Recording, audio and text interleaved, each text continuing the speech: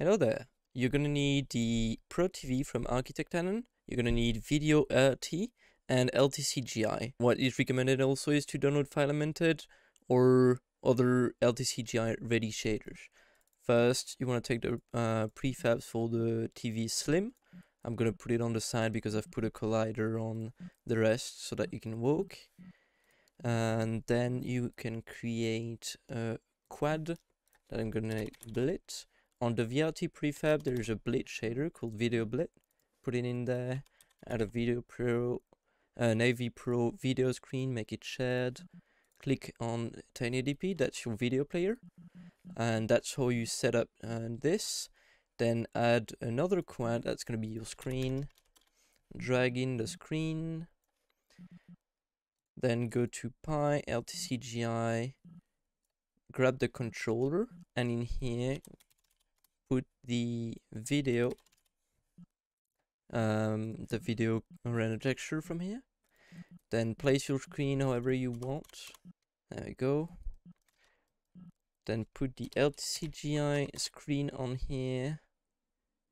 LTC diffuse, texture, and red.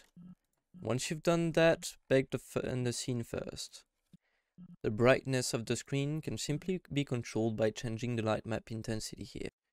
Make sure that on your screen components, you either have the render distance for the affected renders or only list the renders that should be affected to improve performance. Make sure that all of your meshes are static. You can also use the default Unity lightmapper. Once this is rendered first, you're going to see the world looking like it should be without LTCGI. Then go on your controller and click Bake Shadow Map. You will see that the screen turned red. Once it is rendered, you should see a pop-up saying finishing LTCGI bake, and your scene should be all red like this and have shadows. Once this is done, render again.